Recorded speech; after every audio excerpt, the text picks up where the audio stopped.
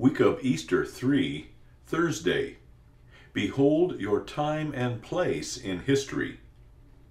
And the Spirit of God came upon Zechariah, son of Jehoiada, the priest.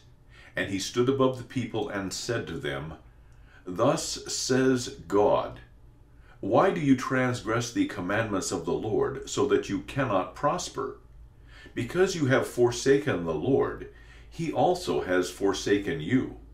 So they conspired against him, and, at the command of the king, they stoned him with stones in the court of the house of the Lord. 2 Chronicles 24, verses 20 through 21. Dearly beloved, the devil, all the other fallen angels, and the might of a wicked generation combine in an unleashed fury to silence the word of God. In their darkened efforts to destroy the church, they kill faithful men called by the Lord to serve his people. What prevents this evil communion from annihilating the church on earth? The incarnate Savior and the wisdom of the cross delivered through the means of grace by the mouths of men. Woe to you, for you build the tombs of the prophets whom your fathers killed.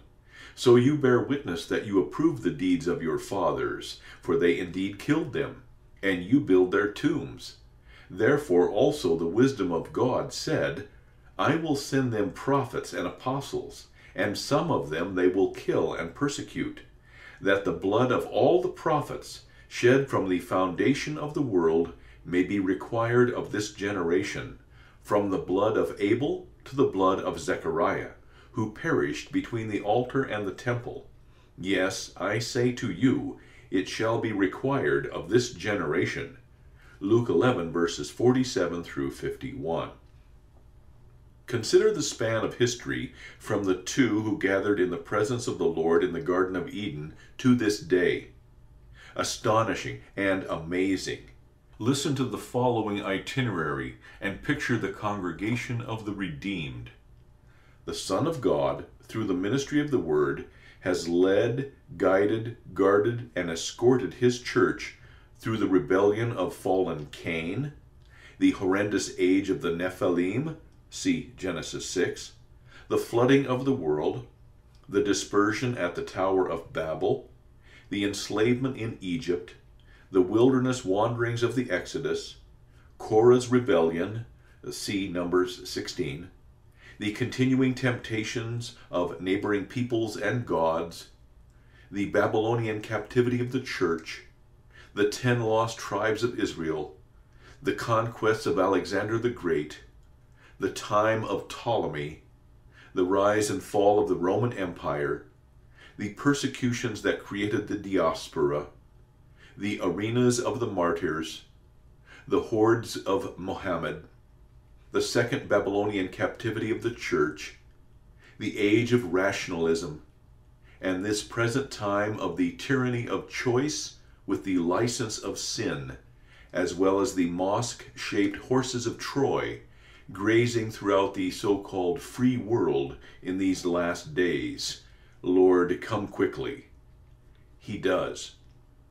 Civilization after civilization has come and is now gone. The Word of God continues to go forth and accomplish God's purpose as the Holy Spirit wills. Devils and demons plague the congregation and the children within. Atheists, agnostics, sages, philosophers, false teachers, and antichrists assail, assault, seduce, and lull. The Son of God and his church remain and will continue unto the last day. As this present civilization is proceeding into its death throes, Jesus and his little flock will be sustained by the faithful preaching and teaching of the wisdom of God, of Christ crucified and risen, of his gospel of forgiveness, everlasting life, and peace with God.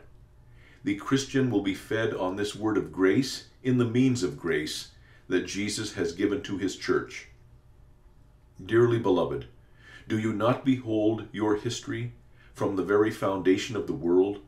Do you not perceive what you are a part of and what has been won, brought, and delivered to you through the blood, sweat, and tears of Christ, his called men, the church and the children within her?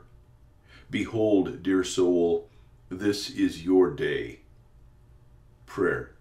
O Lord my God, what can I possibly say? I am overwhelmed by what you have done, allowed, accomplished, and preserved.